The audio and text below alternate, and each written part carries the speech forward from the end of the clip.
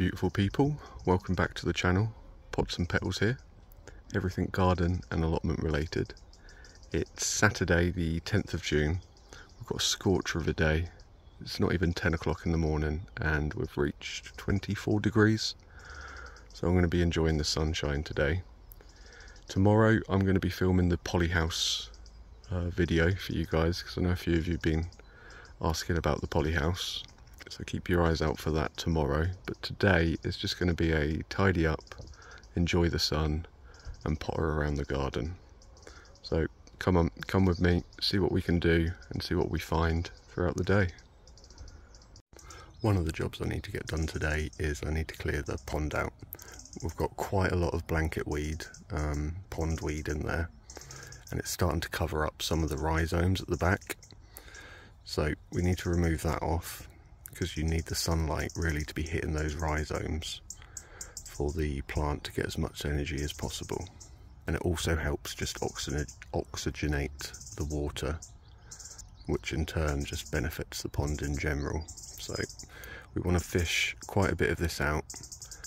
Don't worry too much about getting every single bit, but it's good to have a good clean out of your pond, probably twice a year. Now isn't the best time, but it is just very weedy in there, so let's get in and see what we can get out. So if we get a bit closer, you can see all the pond weed is this green stuff here. They call it blanket weed because it does literally blanket all around the pond, and as you start to pull it, you'll be pulling big clumps from further back. So as you can see here, it just keeps coming.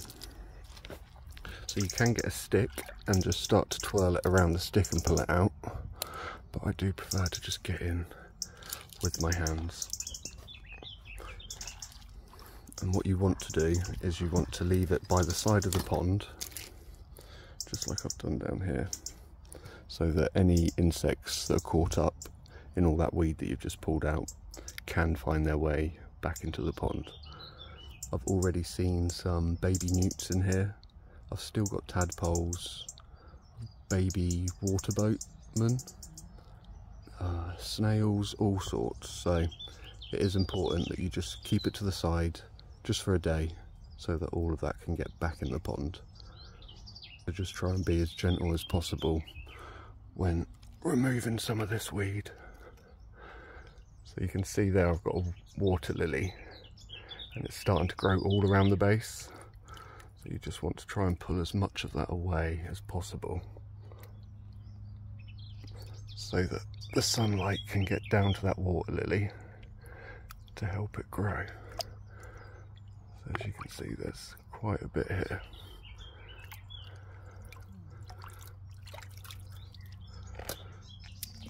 Now my water lily has not bloomed, it's second summer this year, so I'm hoping for a bloom this year. But I haven't seen anything as of yet, just plenty of leaves still.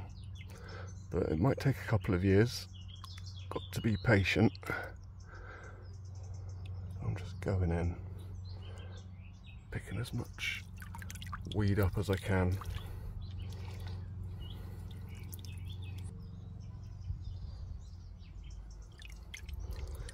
That's a baby water boatman. They are beetles and they do fly from pond to pond, so it's okay to be out of the water.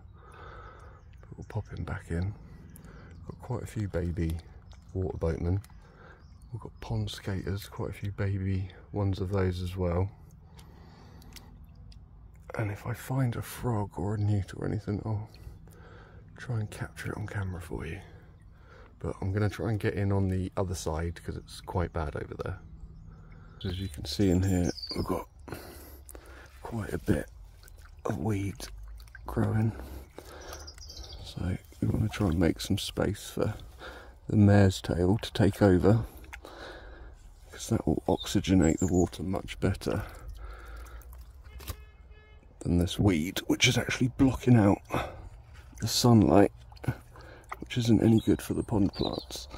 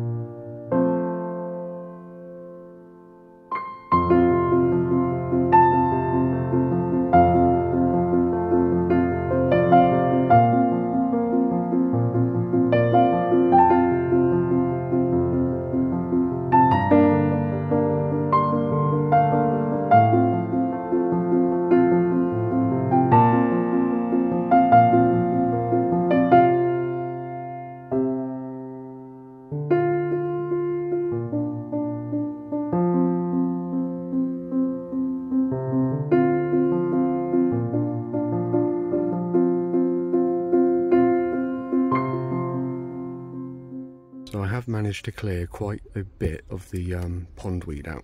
You should be able to see it's a bit clearer in there. I've cleared it all off these rhizomes. I did start bringing up some of the stones, so do watch out. Try and just wash it out in the water, keep the stones in, but you are going to pick up some of the stones on the bottom. But yeah, it should give the pond plants a little bit more room to grow, oxygenate the water a little bit better, which will just make the pond a bit of a better place for the pond creatures to live. So I've got some baby newts in there. I've got quite a few actually. I don't want to pick them up because they are quite delicate looking, but I can't find mummy or daddy newt so far, and plenty of tadpoles too, so lots going on in here.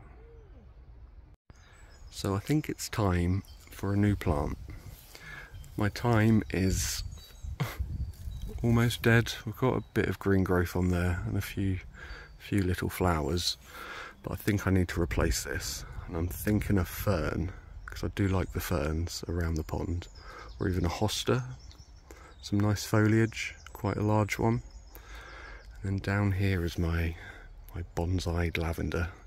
I didn't mean to, I just found myself cutting back the dead and this is what I was left with, so I might find a new home for that and get another fern over here. But if you've got any ideas, guys, something that will fit in a pot, doesn't mind a bit of sunlight, and will look nice around a pond.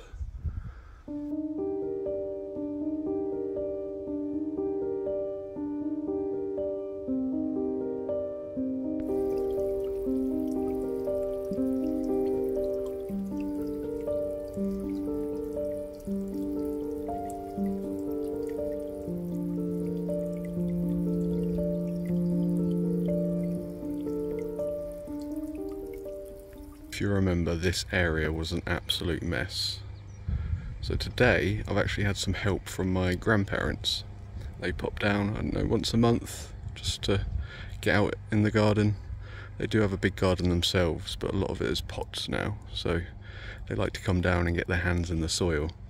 So this is the area that they've cleared for me today, and later I will be popping in my squash plants.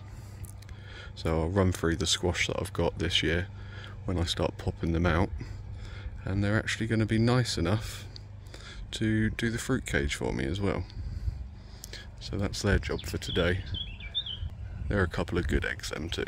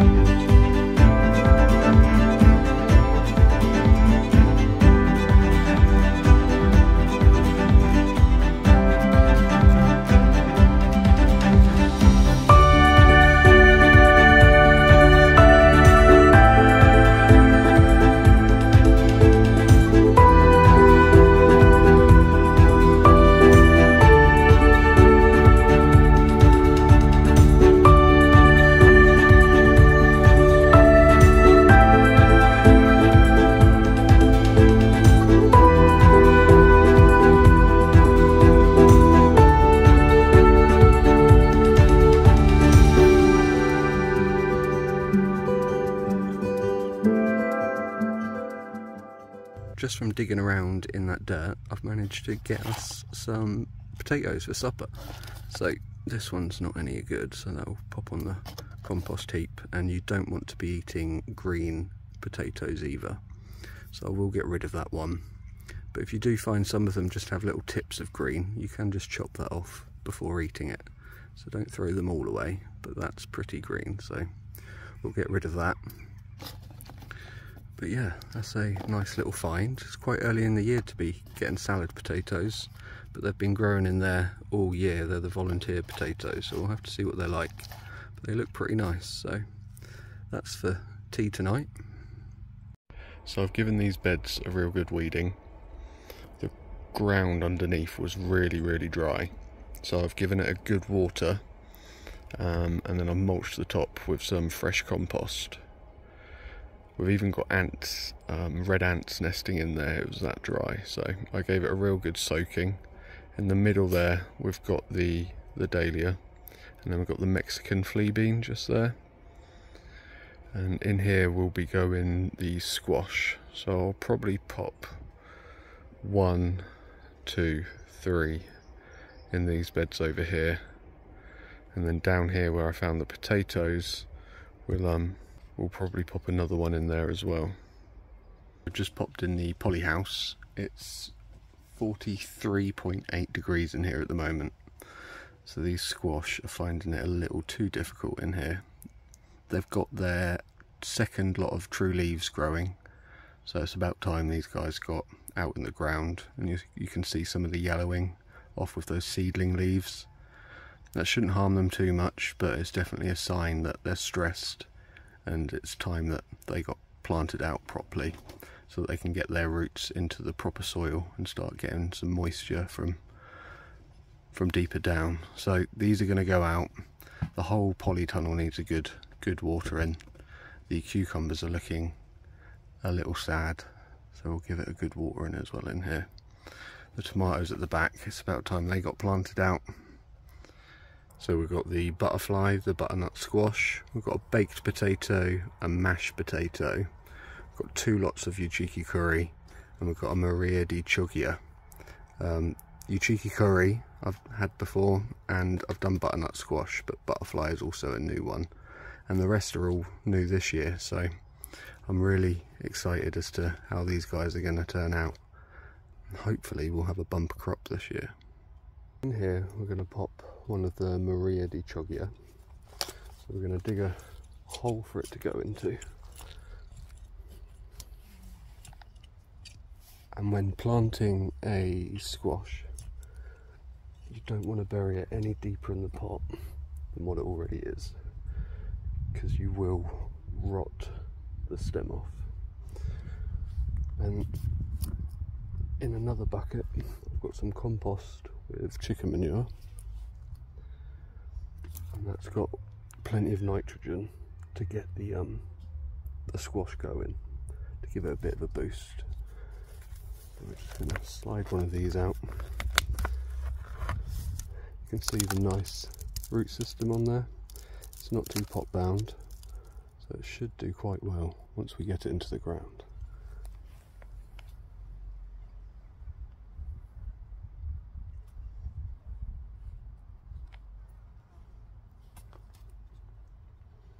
So you want to press it down so you know it's nice and firmly in, and then the thing that you can do is just make a trench around the outside so that any water, when you do water, collects around the plant and should act as a bit of a water reservoir and keep those roots nice and moist. So just make sure that's nicely in there. And then I will just give it another sprinkling of chicken manure pellets.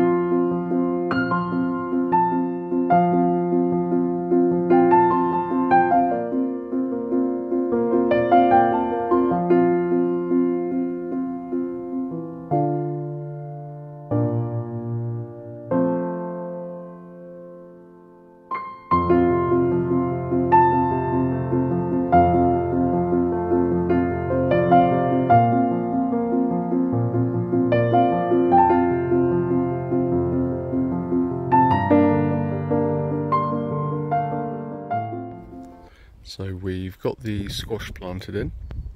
We've got 3 here, 3 here, so that's 6, 7, 8, 9, 10, 11, 12 in that other bed that I just planted up. I've got a few more, so I might try and find some other homes dotted around the allotment, but the rest I will just give away to other plot holders down here. I've mixed them up, so I don't know what's what, but I know I've got an equal amount of the different varieties. So we're giving them a nice feed, a good watering in, and now we've just got to let them grow. Hopefully a bumper crop of squash. So I've just been poking around in the wild area, and I've just seen the snakehead fritillaries have gone to seed. That's what these are. So inside here there are tons of little seeds, and the idea is that as this shakes in the wind, the seeds will sort of pop out, a bit like that. So I'm just going to get some in my hand and we'll spread them around just so that we can get more spread out across, but as you can see that just pinged quite a few around. So there are the seeds to the snakehead fritillaries, and we'll just sow them all around the wild area and see if we get any more next year. I think that is all we've got time for today. It is an absolute scorcher. It's about 1:30 and it's about 27 degrees. So it's only going to get a little bit warmer by 3ish. So I think we're going to head home. I'm going to sit in the garden with a book, soak up some of the sunshine and chill out. And then tomorrow I'll come down and I'll film the polyhouse video, I think. I hope you're out. I hope you're enjoying the sun, having a lovely weekend. Don't forget to subscribe, like, comment and all of that good stuff. And I'll see you again down here soon. So take care, guys. See you later. Bye bye.